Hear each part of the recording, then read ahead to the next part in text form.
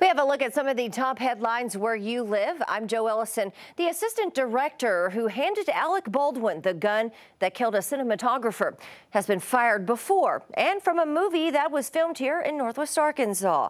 According to a producer who spoke with the Associated Press, David Halls was fired from Freedom's Path, a movie 5 News was on set of in 2019 as it was being filmed in Prairie Grove.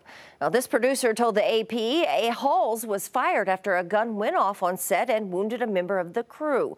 The producer wrote that Halls was removed from the set immediately. You'll remember last Friday, court records released shows the assistant director Halls unwittingly handed Alec Baldwin a loaded weapon and told him it was safe to use in the moments before the actor fatally shot the cinematographer.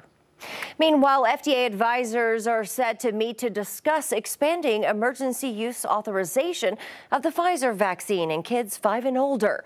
The panel will meet and discuss the issue today, with Pfizer saying their trial showed a smaller dose of the vaccine was about 91% effective for the age group.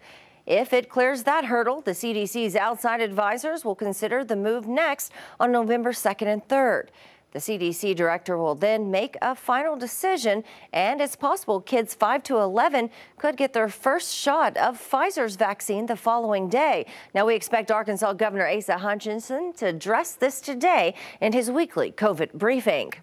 And early voting for the Bentonville annual school election begins today through Friday. The final day of early voting is on Monday, November the 1st. Only voters in Zone 7 will have a school board race on their ballot.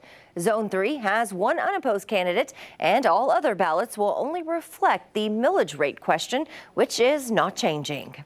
Well, those are some of your top headlines on this Tuesday. We'll continue to follow the news all day. Catch up with us again this evening on your 5 News at 4, 5, and 6. I'm Joe Ellison. Have a great Tuesday.